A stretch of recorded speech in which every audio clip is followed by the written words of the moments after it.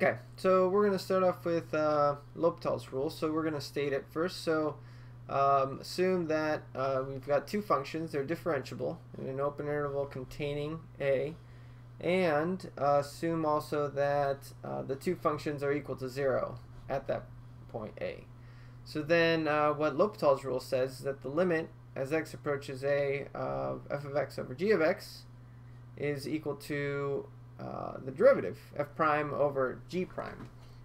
And so basically remember that here this is an indeterminate form, and so basically what this is saying is that if you get a indeterminate form of the type 0 over 0, that you can just get the derivative of the numerator and the derivative of the denominator and find that limit, and many times this will then give us a conclusion.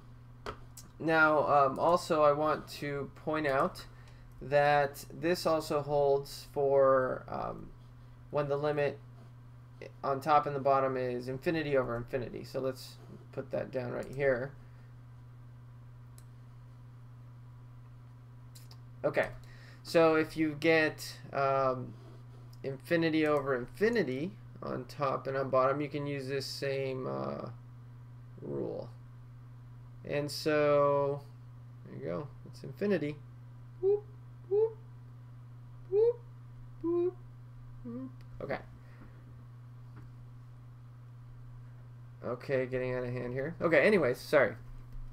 Alright, so let's prove it for the first case, just 0 over 0. And it's not too difficult to see. Let's start off with the definition. Now, let's do a little, let me write down here something to remember so that we, this makes a little bit more sense. The derivative at a, I'm going to use this definition. So this is equal to the limit as x approaches a of f of x minus f at a over x minus a. So remember, this is the alternative definition instead of x plus h.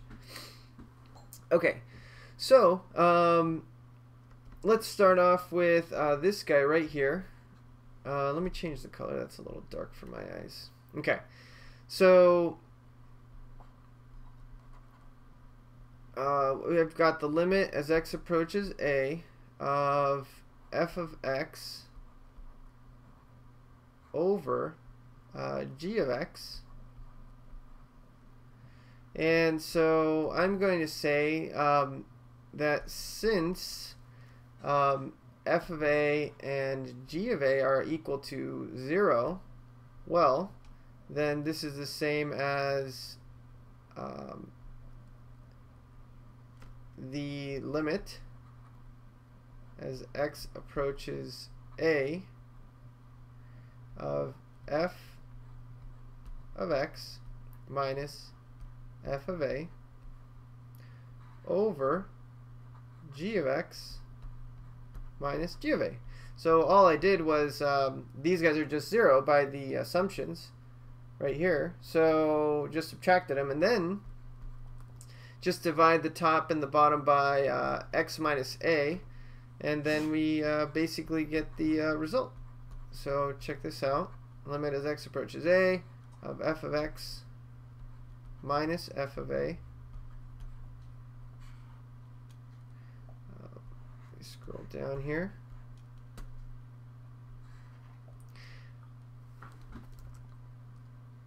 It's not very easy to draw on the tablet. Okay, g of x minus g of a, and then so what I'm doing is I'm going to divide the numerator by x minus a and the denominator by x minus a. And so then what I've got is basically this right here, that's f prime, and this right here is g prime, and that's it. Okay, so let me show you an example of how this works, and then you guys can do the examples on the handout, video handout. So let's say, for example, you've got, and then don't forget also that this works for infinity over infinity. So let's do, remember this one that gave us a lot of trouble. the limit as x approaches 0 of sine x over x. So the first thing you want to do is just like we usually do. You plug it in. So if I plug it in, I'm going to get 0 over 0, right? You plug in 0 here and 0 here. You get 0 over 0, which is indeterminate. And because it's 0 over 0, if it's 0 over 0 or infinity over infinity, you can use L'Hopital's rule. So what L'Hopital's rule says is this is equal to the limit as x approaches 0 of get the derivative of the top and the derivative of the bottom. So very important, do not use the quotient rule. We're just getting the derivative of the top and the derivative of the bottom.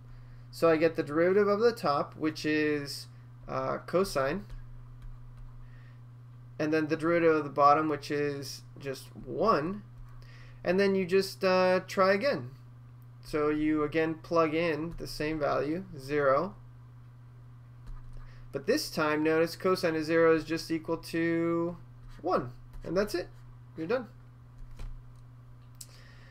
Okay, so that's L'Hopital's rule. So very handy for trig functions, exponential functions. And there are other functions that aren't, you can't do them without using L'Hopital's rule. And you can see those on the the video handout, and we'll go over them in class. Another topic that we want to talk about that's related is the dominance of functions. So, for example, let's look at x cubed and e to the x. Here, the purple right here is x to the third, and the blue is e to the x. So notice how here there's an intersection point here, and x to the third is larger than e to the x, but there comes a point when e to the x dominates the situation and is always going to be bigger. So that's what we mean by dominance. Dominance is who gets, as x goes to infinity, what function is dominating the other, which one is gets larger faster. So we say that f of x dominates g of x if either one of the two following holds. If either the limit as x goes to infinity of f of x over g of x is equal to infinity, so that means that the top is getting fast bigger than the bottom is, or the limit as x approaches infinity of g of x over f of x is equal to 0. And so it's easily seen why, using L'Hopital's rule, you can easily see why e to the x dominates